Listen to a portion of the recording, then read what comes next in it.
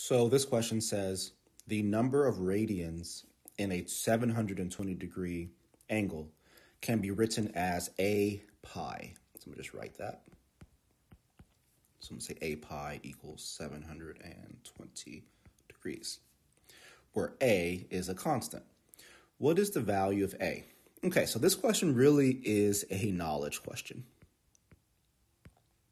You kind of have to know something here that using a strategy is not going to help you find the answer here without just like random guessing and potentially getting it right from a random guess.